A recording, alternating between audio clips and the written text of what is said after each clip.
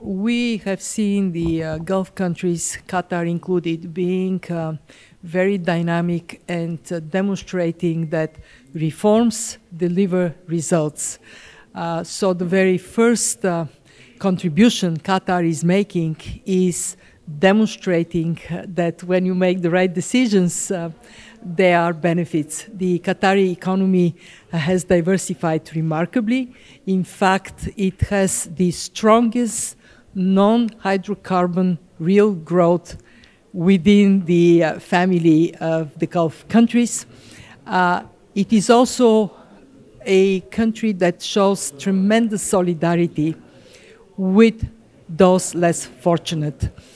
We just signed today an agreement for Qatar to contribute 20% of its special drawing rights. This is a reserve asset the IMF provided to members, so we can lend to low-income countries and also to countries vulnerable to climate shocks on concessional terms. And I think bringing not only financial resources, but bringing its own reform experience is how Qatar contributes to the world.